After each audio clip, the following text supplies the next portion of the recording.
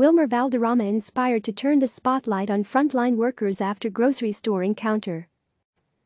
Wilmer Valderrama wants to use his platform to give a voice to those being directly impacted by the coronavirus.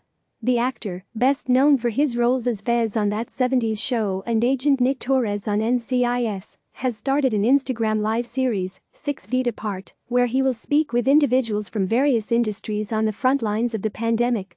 And it all started after a trip to the grocery store.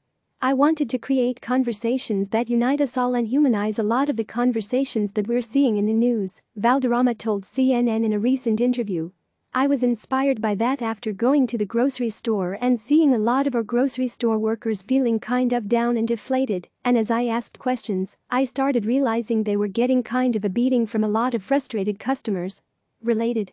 Swizz Beatz and Timbaland want to keep us entertained, and in the light amid coronavirus, Valderrama's series kicked off Wednesday with an interview with a farmer. He plans to next highlight grocery store employees and truck drivers. I'm going to try to create an ecosystem of conversation, so hopefully it creates perspective for not just my supporters, but people out there, he continued.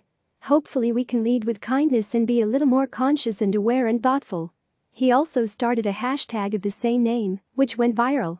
I started really thinking maybe it's perspective, he said.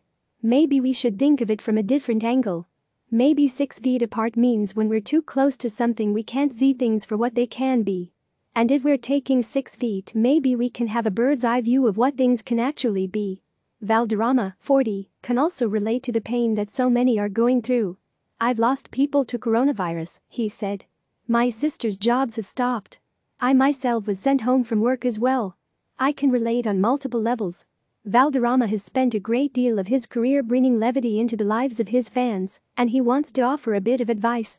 First and foremost, if you woke up this morning you're already winning, he said. I would encourage people to do a list. Do an inventory of the things that you do have and find comfort that those are there for you, then make a second list of the things you don't want to live with. I promise you that when you acknowledge that list out loud and you can visually see it, those things stop existing and the other ones really take over. I feel like that creates a better harmony at home. Click subscribe to receive the latest news.